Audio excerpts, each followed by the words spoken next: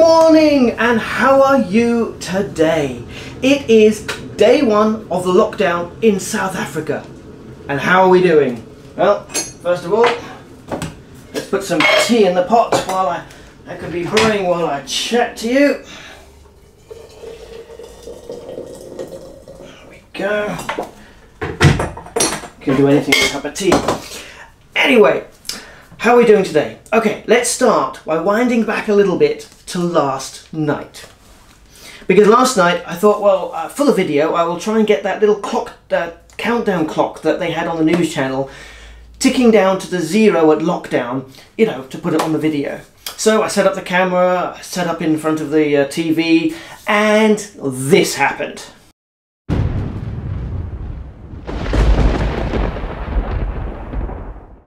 Poof, poof, poof, poof, poof. Yep, storm came, knocked the power out, no electricity. So I went to bed.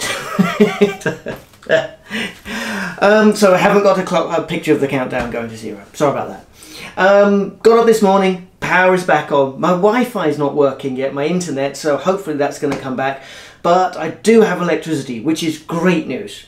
But then I turned on the news and I had some bad news. South Africa today has suffered its first 2 deaths due to the coronavirus, which is very sad and is the start of a trend that we've seen in many countries. I just hope that nobody you love or care for gets affected with this.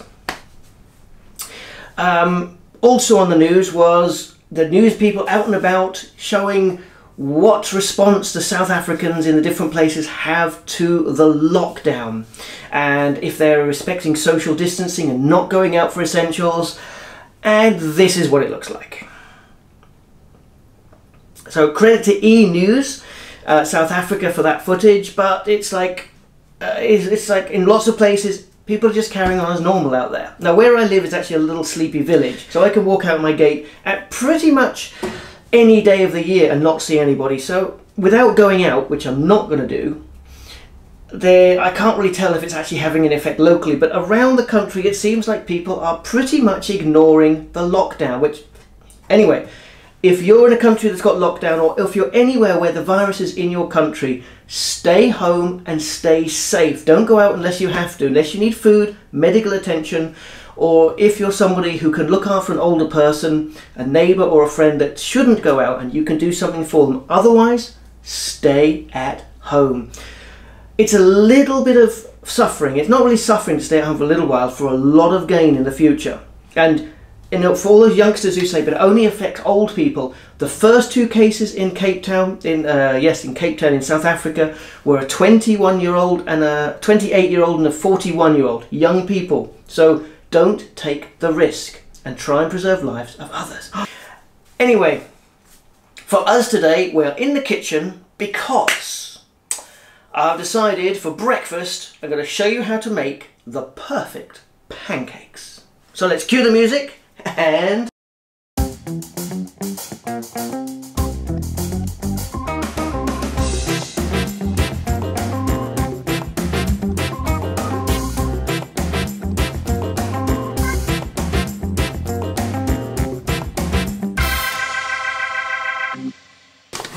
first, you carefully measure out a few heaped spoonfuls of plain flour.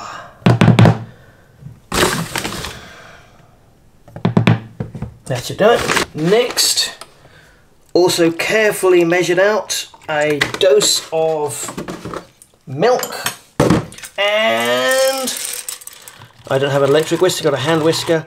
You don't put too much milk in, just enough so you can mix it nicely. And then the key is to mix it nice and frothily. Add in there, make a mess all over the counter. The other thing is that any good food, if you prepare it properly, must make a mess. I think that's like an official thing with making food. So, eggs. I crack them separately in case there's a bad egg in it, because I don't want to ruin my batter. 1. There we go. 2 eggs, nice and healthy, and then mix them in. There we go. Now, when that's had a good mix, get That's beautiful consistency. Beautiful. There we go. Perfect.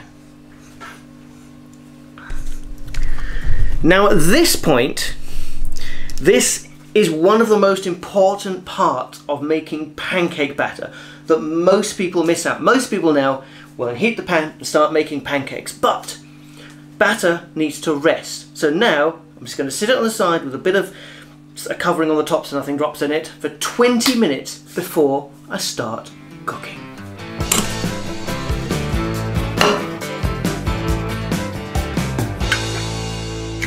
Whoa, you pour it over the floor. No, you don't pour it over the floor. In. Make sure you swirl. Whoops, put a bit more, too much batter in this one. The first ones are never as good as the middle ones, which are never as good as the end ones. Keep swirling it, keep swirling it, keep swirling around the pan and until it stops moving. Then you wait and heat it. Spatula in hand.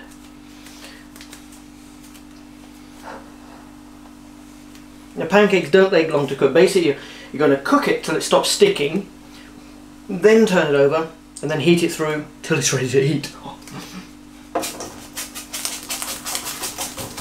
Okay. I have to admit that today, probably because I'm filming it, the pancake was a little bit thin. See, it's still sticking to the bottom. So, just leave it there. Patiently, patiently.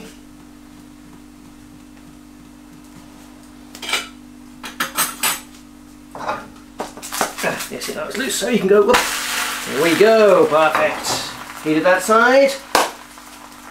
Plate is ready. Now, obviously, what you have with your pancake is your personal choice, but I like to keep it simple: sugar and lemon.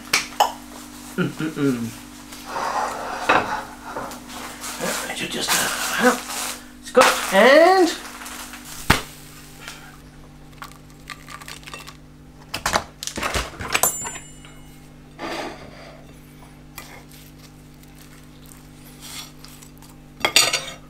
There we go. This pancake is for you. So, better make this a good one, eh? Pour of oil. I don't like your pancakes thin or thick. I like them sort of not thin, but not thick. I like them. Sort of maybe, I don't know, 2 millimeters. I've no idea how you measure and what types of a pancake, but this is how I like them, and this is how yours is going to be. So there we go. Nice and hot in the pan. Remember to let me know what you would eat with your pancakes and what your favourite pancake recipe is, i.e. what you put on your pancakes. I know some people like honey, some people like syrup, some people like fruit, some people like putting raisins and things in the pancake when they cook. I just like things simple. Plain pancake, plain pancake, lemon and sugar. That's me every time. But you let me know what you want. Your pancakes coming up soon. There we go. And good news, your pancake didn't stick. Let's flip it. Oh, perfect flip. There we go. Cook it, and it'll be here for you. Trying to burn your food. Fresh cooked. Let's toss it in. Oh, perfect. Look at that. There we go. Enjoy your pancake.